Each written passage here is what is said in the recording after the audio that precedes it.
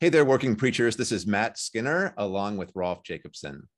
We want to extend a huge thank you to all of you who generously responded to this fall campaign. We are happy to report that thanks to your generosity, we met our ambitious $50,000 goal and secured $10,000 in matching funds. So thank you. We know that you rely on this site regularly, and we are grateful that you took the time to let us know what this ministry is worth to you. We are incredibly grateful for all of you who chose to become or to increase your monthly contribution as working preacher sustainers. We truly appreciate your commitment to support this ministry monthly. Thank you for keeping Working Preacher working for you. Welcome to Sermon Brainwave with me, Joy J. Moore. And me, Matt Skinner. And me, Karoline Lewis. And me, Rolf Jacobson. The text for this week, the third Sunday of Advent, which falls on December 12th, 2021. The first reading is from Zephaniah chapter 3, verses 14 through 20. The psalm is actually Isaiah 12, verses 2 through 6. The second reading is Philippians chapter 4, verses 4 through 7. And the gospel this week is the third chapter of Luke, verses 7 through 18. And this is where we get some really strong language. Yeah, John would have been a real fun guy to work with. It's like your co-pastor or something like that. John's great, though. This is such an interesting passage with, what he's calling for, fruits worthy of repentance. He's looking for changed behavior. He's looking for more than just sorrow or remorse. Well, yeah, and I think the hinge question in this passage is verse 10. The crowds asked him, "What then should we do?" And that should be our question on this third Sunday of Advent. I did a workshop on these texts a couple of weeks ago, and that's what I suggested, is that the title of the sermon is "What then should we do?" That with that recognition of God's inbreaking into our world, and that bearing fruits worthy of repentance. If we think of repentance, that we've talked about a number of times on this in this podcast, that repentance is about a change of perspective, of a changing of how you see things, then it does call for a way of being. So bear fruits worthy of repentance. In other words, is the way you live your life, does it reflect that you are seeing things differently? The way you move about in the world, the decisions that you make, what you do, is it actually an embodiment of the fact that you have a changed perspective, that you have a change of how you see reality, that God is here and that God is present? And there needs to be a correlation there. And that might be kind of hard for people to hear. And it will be hard for people to hear. That's the other thing I want to mention on the front end, is that I would add verses here. I would add verses 19 and 20 because it immediately reminds us of the fact that these words, the call to repentance and the call to see how God sees, which is another huge theme in Luke, to see whom God sees, is going to be met with rejection. And so Herod then shuts up John in prison. And how is it that Jesus' first sermon will be received? Well, they'll want to throw him off a cliff. And so rejection is part of this. The resistance is part of this reality. And that it might sound all well and good to talk about the advent of God, but the reality is a lot of people don't want God that close. A lot of people don't want God in their world, even though they might say that. And so I think that can be a theme of this third Sunday of Advent. It really follows the challenge of Malachi last week. I think it was Rolf that talked about the fact that this wasn't such a nice, wonderful word that was being received. And so here is the demonstration of that, as you just lined out in John, and will be in the voice of Jesus, and therefore should be in our voice. The other reason that this will be hard to hear is if we follow the way that John speaks here. John specifically addresses individuals from different groups. So the crowds ask him, "What then should we do?" And then he describes to the tax collectors, to the soldiers, to those who have. It's a specific, it's not kind of this general be nice. It's like, okay, you have this practice of extortion, stop it. You have this opportunity to collect more than you should, stop it. You have more than someone else, share. Practice hospitality. It's clear evidence of what that fruit looks like. And it's also, those are things that are built into the system. So it's not just that he's saying, I know there are a few bad apple tax collectors out there and I want you to stop, but he's saying there are some systemic problems here. Yes. How are you, if you're a tax collector who stops taking more of your fair share of money, that makes it harder for all the other tax collectors. If you're a soldier who's given up extortion as a way of padding your income in the Roman military, that makes it a lot harder to recruit other soldiers. It makes the other soldiers mad at you. Similar with two cloaks, right? You're giving up a sense of, well, what happens to my current cloak? It's getting a little bit worn. What if it's a particularly cold winter, you know? And the coat makers don't like it when John says stuff like that, you know? So there's just to note that this is more than just saying, stop it, all you selfish people. But there are some systemic criticisms in here, which makes sense then why Herod would put him in prison, because this is going to be bad for business in the long run if this guy keeps exposing these systemic problems. And how relevant is that today when what we are looking at are systems of injustice, systems of oppression? And what does it mean to be the person, the voice that calls out those unjust systems? And I think of just how difficult it is to talk about practices, police practices that have taken the lives of unarmed citizens.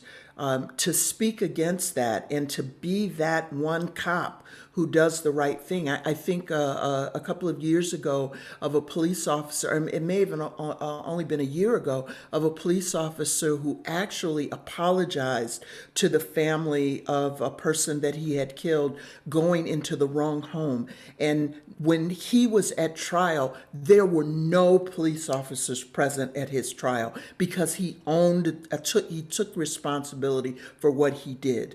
And in all of the others where they get behind the blue line and say, you know, if I don't take responsibility for me, my boys got my back.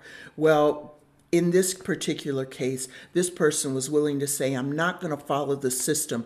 And what happened? It was so disruptive that the system did not get behind him.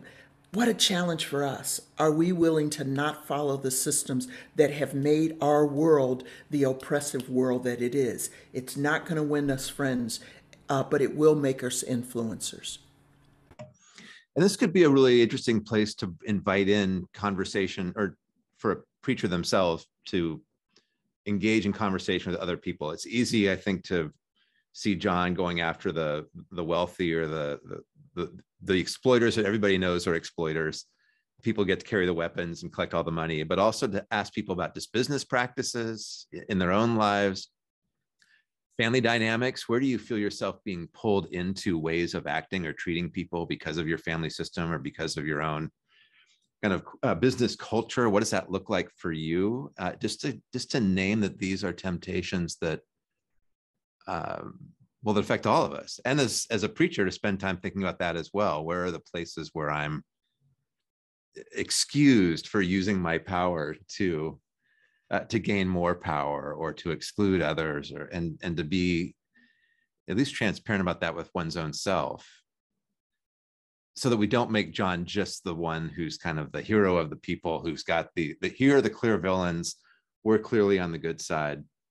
There is some of that going on in this passage, but also to point out that John sees society is broken, and he's sick of the presumption, right? Don't presume to say to yourself, we have Abraham as our ancestor, right? Don't presume that you're, whatever you perceive that advantage to be, that's going to save you. These are, tough words. They're almost wasted on 2 weeks before Christmas, when I'm thinking like, yeah, how do I get the post office to deliver my stuff faster? But important passages to think about, what does it mean to prepare the way for the Lord and to prepare one's own self for Christ's arrival.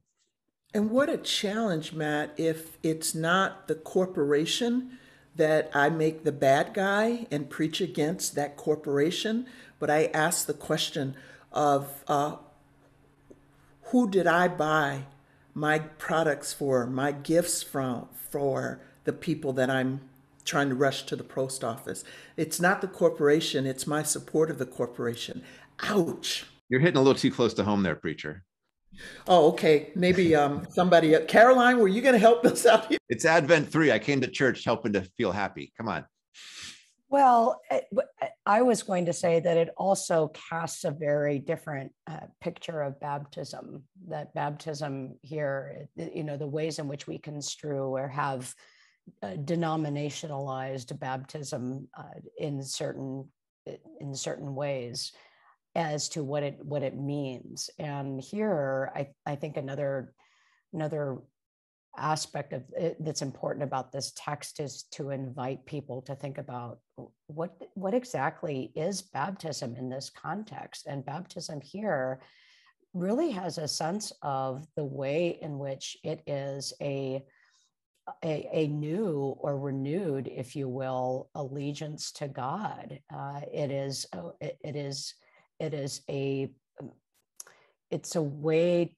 It's a commitment then to it's a commitment to this kind of repentance. It's an obedience to God. And so it's a different way to think about what does baptism actually do, or what is it about here? And it really is this mark of saying, I am going to be different in this world. I am going to have a self-examination of how and in what ways I have relied on certain benefits or certain realities, but in fact, I'm called to a different kind of way of being because of the advent of God. And so, I think that would be another aspect, and that Jesus is baptizing you with the Holy Spirit. So again, it goes back to the presence of the Holy Spirit and the power of the Holy Spirit.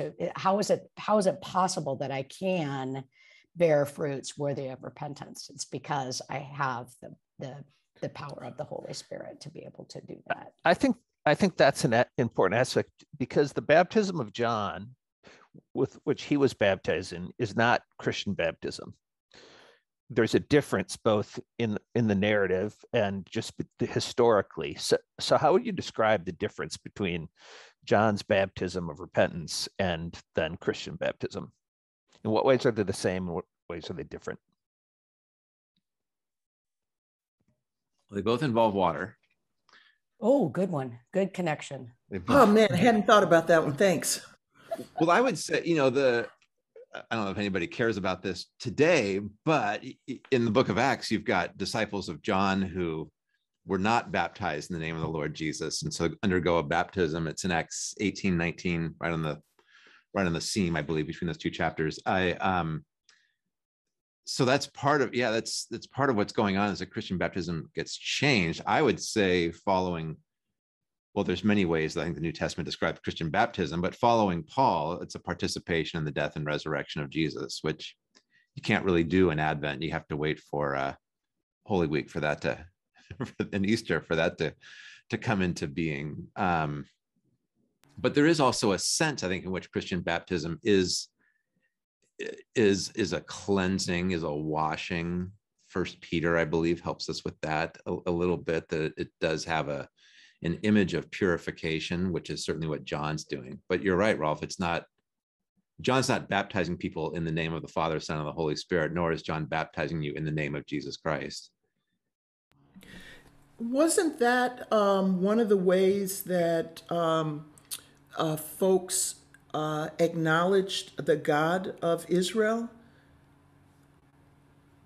Was that A baptism? The baptism, was it what? And before Jesus, was it a repentance, a change of allegiance to the God of Israel? Yes. Well, in some places, it was part of what a Gentile would undergo as a conversion ritual into Judaism, that there would be a dipping and immersion. Jews today probably wouldn't call that a baptism, but of course, as we know, baptism just means an immersion or a dipping. And so that it was there. There were also various, Dead Sea Scrolls, they washed themselves for everything. In the Qumran community, I'm not so sure that's the norm. But yeah, it's not just, I was in a conversation with students recently about this, and when there are these various immersion rituals, even in first century Judaism, they tend not to be about punishment. Like, oh, because you touched that stuff, you got to go do this. They're more about preparation. They're more about, what do I need to do now to be ready to enter into the presence of God's holiness, or to, a lot of these have to do as well with, of course, childbirth and sexuality. Like, what does it mean to now enter into this new phase, or this new place, or this new level of intimacy with a partner? All those types of things.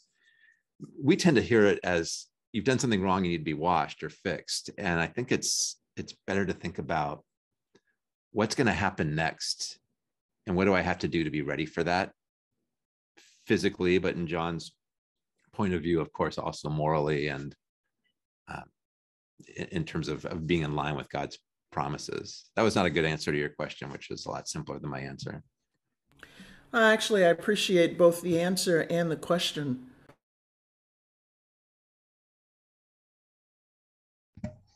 All right. Do we Zephaniah? Zephaniah, and I'd say that context is important here. I'm going to go all the way back to the comment that Matt was making facetiously about, oh, wait a minute, this is Advent, this is supposed to be good news, and it looks like, oh, this is great. The passage from Zephaniah is this wonderful praise and rejoicing, and God has taken the judgments against us. But context is really important. We don't spend a lot of time with these prophets, and I know I've not spent a lot of time with Zephaniah. But what is happening here is that if you read the full prophetic writing here, you find out that it's moving from those outside of Israel being called to judgment into Israel being called into judgment. And so the context is that you deserve this judgment. And I think it's important to acknowledge that before we jump to oh, great, God has removed our judgment. The prophet spends a lot of time calling out first. And good news only is good if, you're not, it's not a raise if you're already rich, so. I still think it's fair to say this is my favorite part of Zephaniah. With good reason, yes. Of all the parts of Zephaniah that I read, this is the one I always come back to. Yeah, me too. That is one. You read a lot of Zephaniah, right? Yeah. Right. I read Maggie Odell's commentary, which I found also really, really helpful. Yeah, it added a lot to my knowledge about Zephaniah. And about the day of the Lord in general. Rolf's like, I've got a degree in Old Testament here, people. Yeah. Okay. Can I be a heretic for a minute? Sure. I like it when you're a heretic. Yeah. Zephaniah didn't write these words. So what? Yeah, this is a Deutero-Isianic expansion of the text. Okay, listen, people, send me the hate mail in the email, or just ignore me. Just assume I'm a heretic. Why don't you tell them there's no Santa Claus next, Rolf? Go ahead. Okay. Oh, There's no Easter Bunny or Tooth Fairy. Somebody's do not let your children listen to this podcast. Well, I mean, it's scripture, and it is pointing ahead.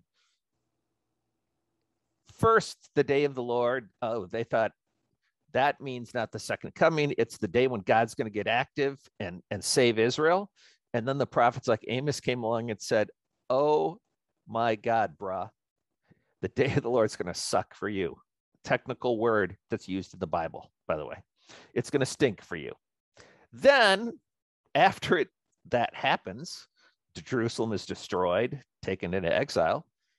Prophet comes along and says, oh, wait, the day of the Lord is going to be so great. And, so you get the one part of Zephaniah that we do have is this vision of the restored community. All right, moving on. Yes, and there is a Santa Claus, by the way, Virginia.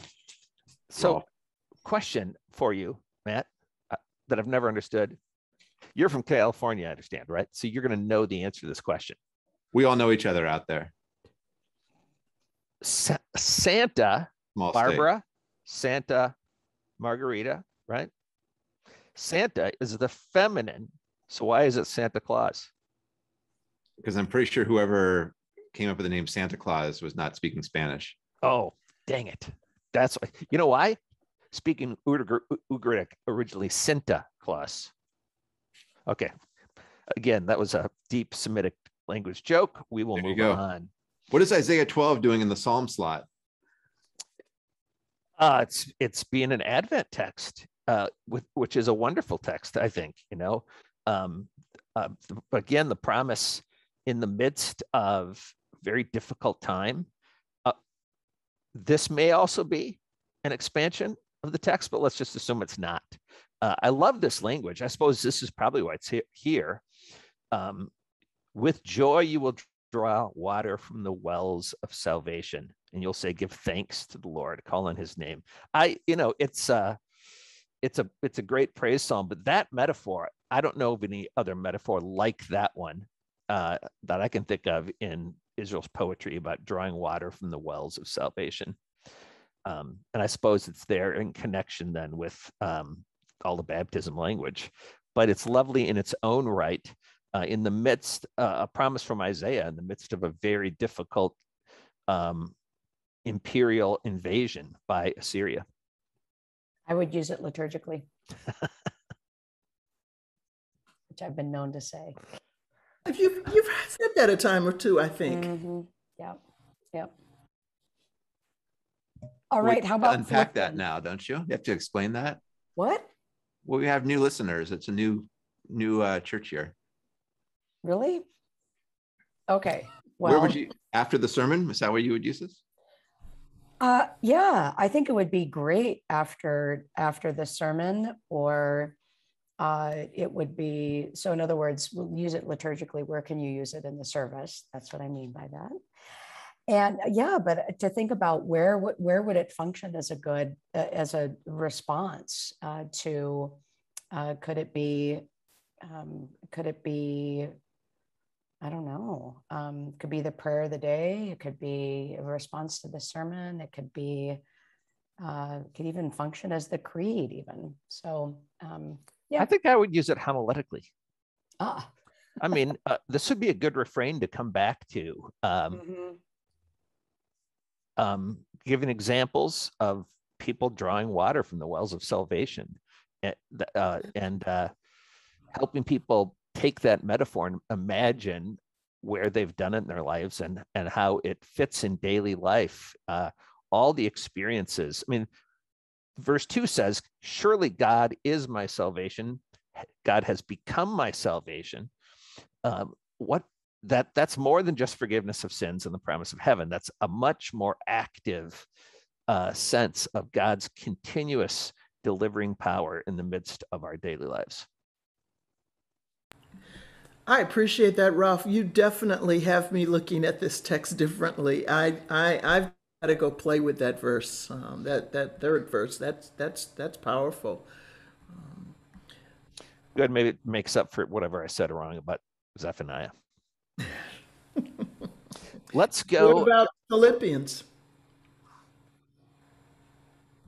In the midst of all of this, drawing back our attention to the need for repentance, drawing back our attention to the anguish and disaster, again, makes it a powerful claim to say, rejoice in the Lord always. And then here we have, again, examples of what those fruits look like, what it means to live out these practices, so that folks know you by your gentleness, know God is near because of the practices of the people of God. Such a challenge for us to, in the midst of a season of expectation, to put again into practice in the space and place where we are now, what is evidence of God's promise and presence and peace. I would use this liturgically. I would use this as the blessing. So at the end, I mean, it's a common ending to sermons. A lot of preachers out there and their sermons within peace of God, which passes all understanding, keep your hearts and minds in Christ Jesus. I would use it as the blessing or the dismissal for the end of the service. So this is where I set up Matt, who is ironically our liturgical year ace. Matt, Philippians 4:4, rejoice. Translate that into Latin. This is the third Sunday of Advent. Oh, I see. Because this is that special Sunday. This is Gaudete Sunday, and that's rejoice. It is. So this is where you light the pink candle.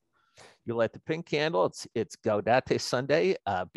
In the traditional prayer of the day, liturgically, it's that's the first word. It's called the collect, right? That's the old word for the prayer of the day, the collect. And yeah, rejoice.